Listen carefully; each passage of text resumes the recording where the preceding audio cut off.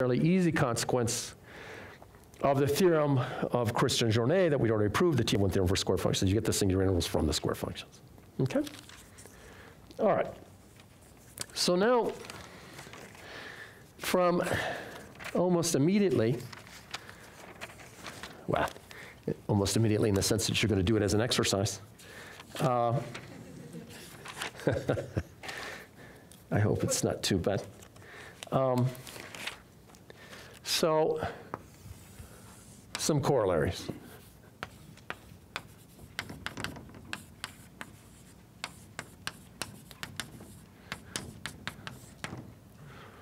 Okay, let's recall the definition of the Calderón commutators.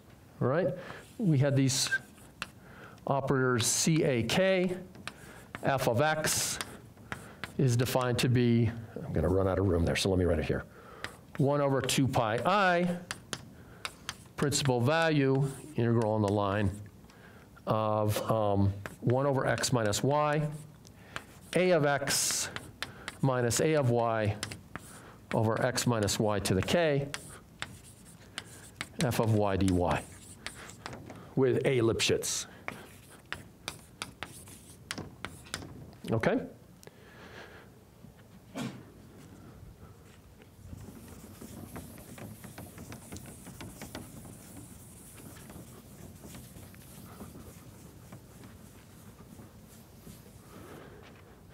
Notice that we can also consider the case k equals 0. In that case, we just have a Hilbert transform with a slightly different constant. Usual Hilbert transform constant is 1 over pi. Okay? All right? So the theorem is, the numerology is 325. This is originally due to Calderón.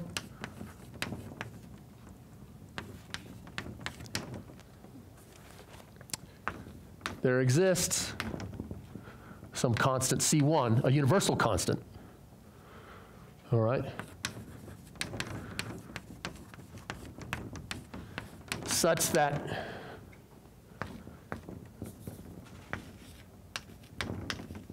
these Calderón commutators are bounded on L2 with L2 operator norm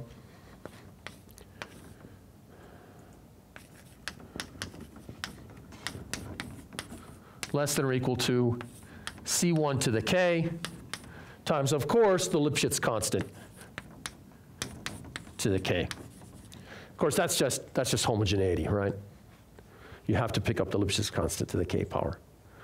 All right? And that's an exercise. You prove it using the T of 1 theorem. It's an induction argument. This is one of your exercises.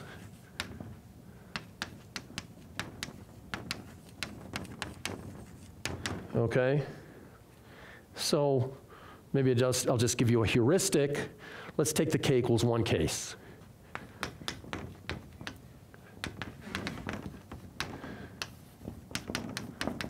Okay? So remember that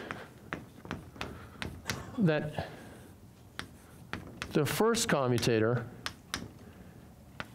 it really is a commutator. It's the derivative, at least formally, it's the derivative operator composed with h, and then you take the commutator with the operator of multiplication with the Lipschitz function a. Okay, so if we apply if we apply this to the constant function 1, this becomes what? This being by the definition of the commutator, this is d by dx h of a times 1 minus a times d by dx of h of 1, but that's 0. All right? But also, the derivative commutes with h. Well, except, I don't know, I have a constant. Sorry. Let me do it this way. I think 2i. Okay, and then this is a true statement. So the derivative commutes with the Hilbert transform. And this is just h of A prime. But we know the Hilbert transform is bounded at L2. A is Lipschitz, so A prime is in L infinity. So this is in BMO by Petrie-Span-Stein. And then you're done, because this is an anti-symmetric kernel, so weak boundedness is immediate, and T star is just negative of T. So if T of 1 is in BMO, then, and you have anti-symmetry, then so is T star of 1. Okay? So then it's just an immediate application of the T of 1 theorem. Well, except that you need to justify these manipulations, all right?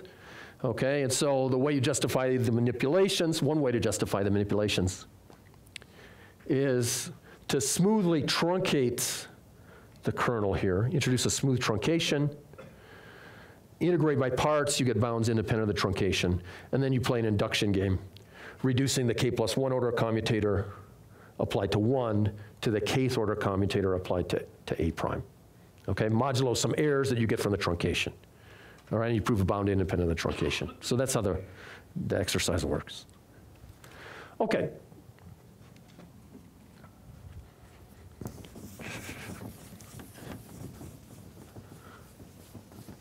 And as an immediate corollary of that,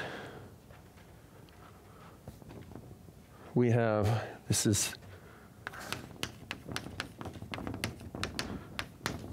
in the notes, this is called theorem 326, which is that if the Lipschitz constant of A is strictly less than 1 over C1, where C1 is that C1, then the Cauchy integral operator, right, written the graph coordinate parameterized version, CA, is bounded on L2, okay? And the proof of this is just using the fact, as we observed earlier on the first day, that CA is the sum, k runs from 0 to infinity, of -1 times CA, -1 to the k times CAK. All right, and now you just sum the Neumann series because you get convergence here if the Lipschitz constant is less than this, strictly less than this constant C1, okay? Now, it was interesting that Calderón actually, he was working on this problem well before the advent of the T of 1 theorem, so he didn't have this technology available. And his argument actually reverses the order. He proves this by hand, and then from that you get the other thing, okay? But T of 1 makes things a little easier. In fact, it makes it a lot easier.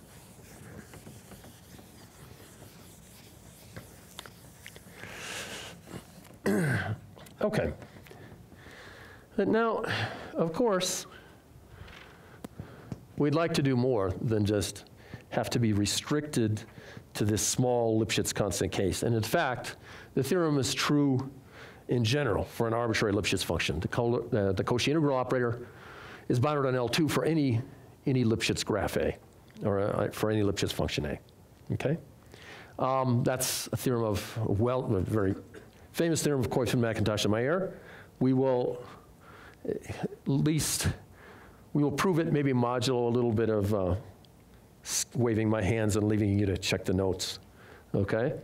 But the way we're going to approach that theorem is via an extension of the T of 1 theorem called the T of B theorem, okay? So where somehow you can generalize the class of testing functions that you work with. Not just the constant function 1, but more general functions that have some suitable non-degeneracy property. Okay, so we need a definition.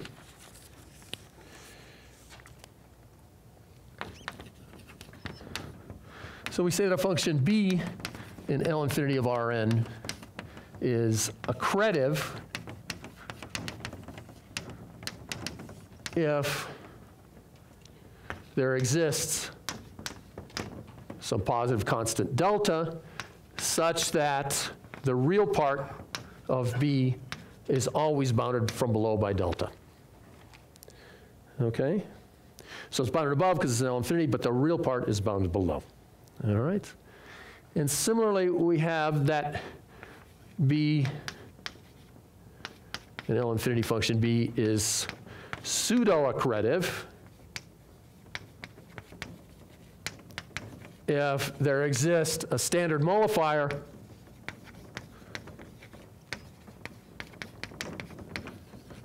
PT and a constant delta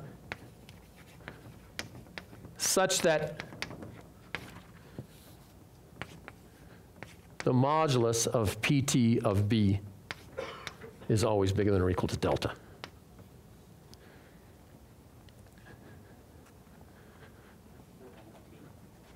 Yes, this is uniform in T. Yes, thank you. Uniform in T.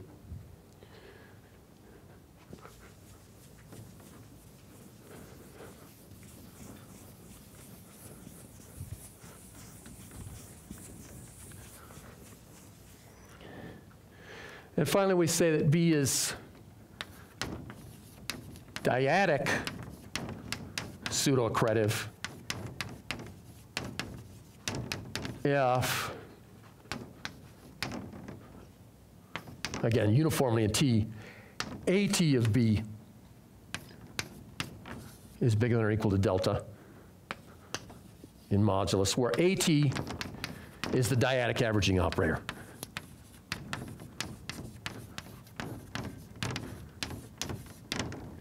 Meaning what? Meaning that ATF of x is by definition the average over a cube Q of xt, I'll explain what that is in a second, of f, where Q of xt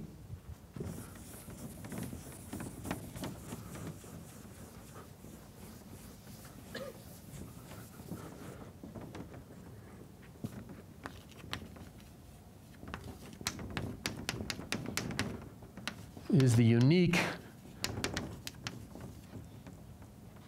half-open dyadic cube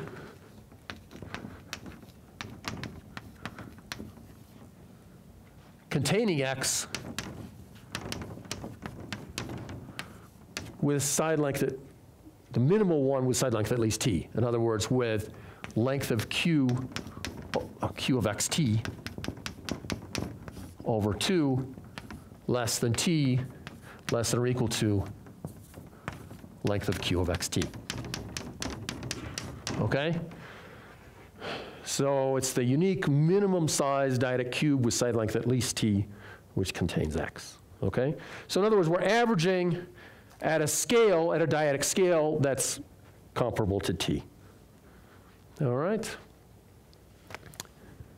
Oh, by the way, I haven't apologized for this notation. It's not my fault. It's just part of the literature. We use Q's two different ways. Q's are cubes, and Q's are also these Littlewood-Paley operators. Yeah, it's just convention in the subject. I hope that's not too confusing. Subscript QT, the subscript T is always going to be the operator. All right, otherwise it's going to be a cube. Okay? Notice that accretivity, the pointwise accretivity implies either pseudo-accretivity or dyadic pseudo-accretivity.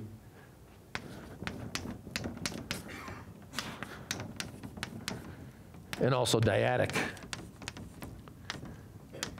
pseudo-accretivity. For example, what's, because the absolute value of PT of B is bigger than or equal to the real part of PT of B, but PT has a real kernel, okay? The convolution kernel here is a real valued kernel. So this is the same as PT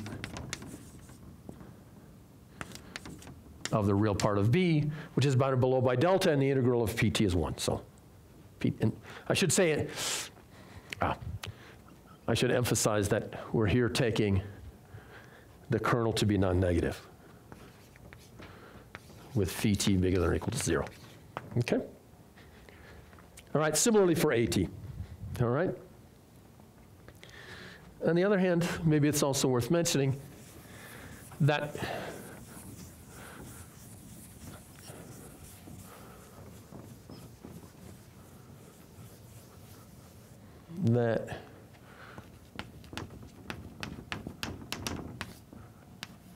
it's not enough to have to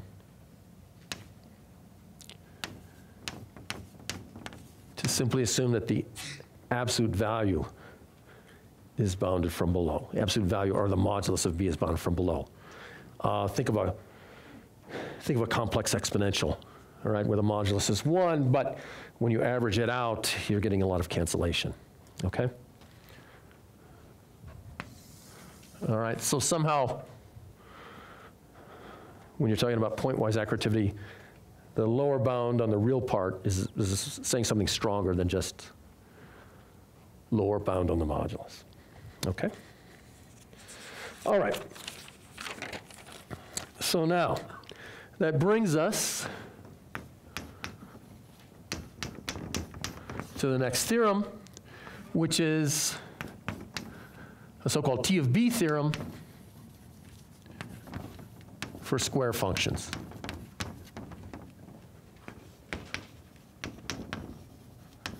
And this is due to SEMS.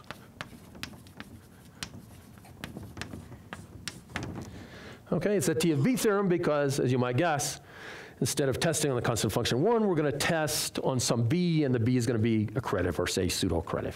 Okay? So the theorem says the following. Let theta t f of x be defined to be integral of psi t of xy, f of y dy, where psi t, again, is a Littlewood-Paley family. All right? And suppose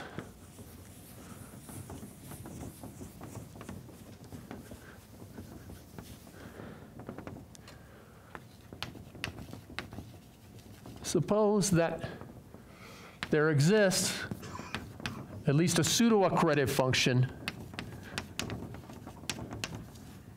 such that the measure, the n plus one dimensional measure d mu of xt, defined to be theta t of b of x squared dx dt over t, is a Carlson measure. Okay? Then the conclusion is that, once again, the theta t's give rise to a bounded square function.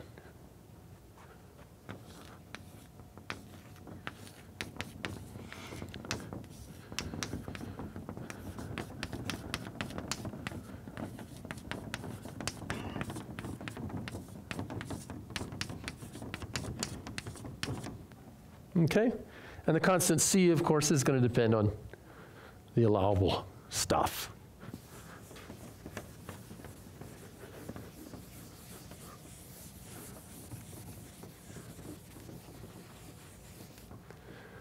Okay, so where c is going to depend on dimension, the Littlewood-Paley constants for psi t, of course the Carlson norm of mu, and the L infinity norm of mu, and also the constant delta in the accretivity condition, okay, or pseudo-accretivity condition. All right? So maybe just before we prove it, just a brief remark. Of course, the natural thing is to compare to theorem, I think 3.1, which is the T of 1 theorem for square functions, the Chris-Jornet theorem.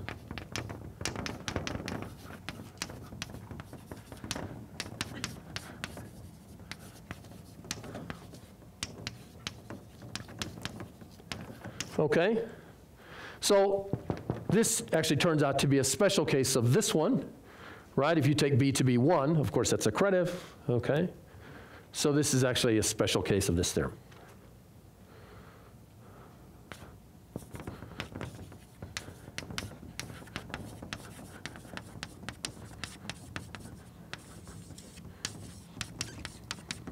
All right.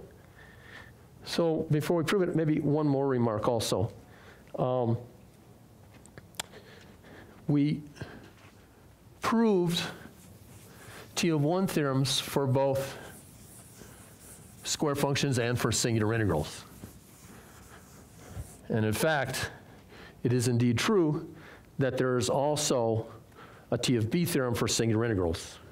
That's harder to prove. We don't have time to do it. There's some comments about it in the notes, but no details. For our purposes, this is going to be enough, and this is actually not going to be a hard theorem, given what we've already done, okay?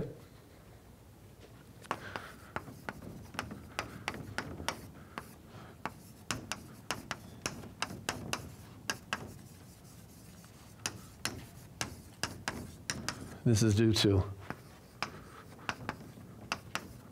David, Journet, and Sims, but we won't take time to talk about this. All right? Okay, so how do we prove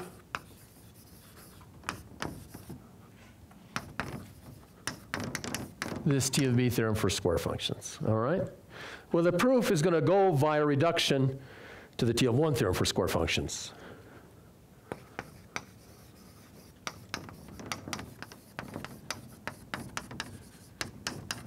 We're going to reduce matters to theorem 3.1. In other words, what do we need to show? We already know that we're given a Littlewood-Paley family of kernels. So it's enough to show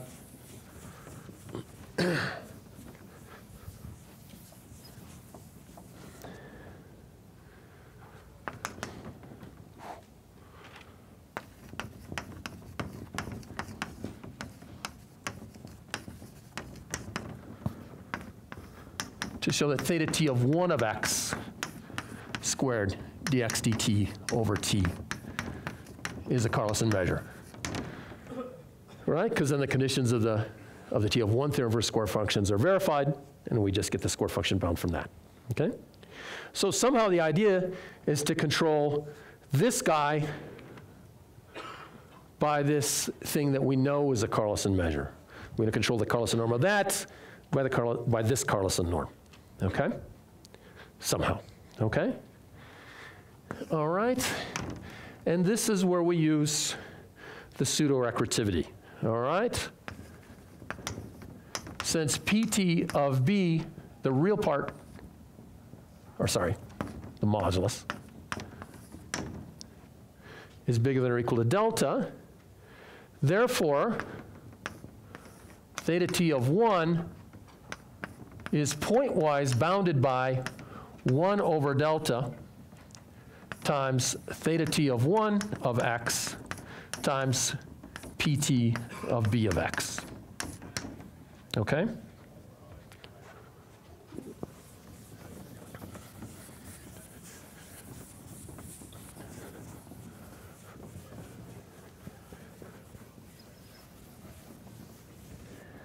Okay. So therefore, if we fix a cube Q and try to verify the Carlson condition on that cube, and 1 over the measure of Q, integral from 0 to length of Q, integral on Q, theta t of 1 of x squared dx dt over t is less than or equal to 1 over delta squared, 1 over the measure of Q, integral from 0 to length of Q, integral of Q of theta t of 1 times pt of b squared dx dt over t. All right. And we have 2 minutes, and I think that will be enough.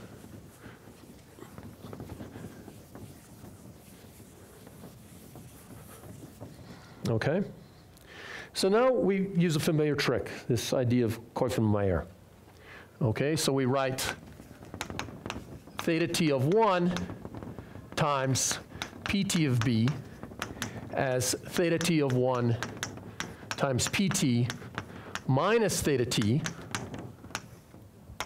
all applied to b, plus theta t of b. So now the contribution of this guy is okay by hypothesis, right? Because we're assuming that theta t of b gives us the Carlson measure. All right? And now what about this part? Let's call this RT.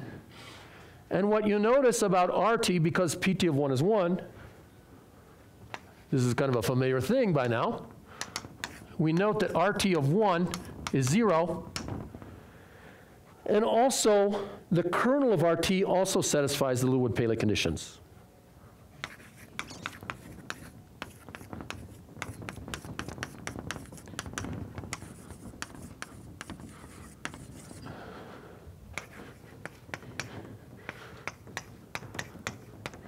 Okay, so now you just invoke the Pfefferman-Stein lemma, which you did as an exercise. And you get that RT of B as a Carlson measure. Okay? In fact, you can even control in terms of the BMO norm of B, but you don't even need something that strong. You just need the L-infinity norm of B. Okay, so then you conclude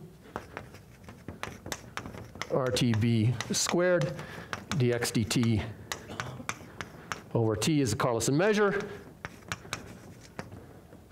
by the Pfefferman-Stein lemma, which I think was theorem 222, I believe. Okay, and then we're done. Okay, so that's a good place to stop. Any questions? No? Okay, thanks. We got one more tomorrow. See you then.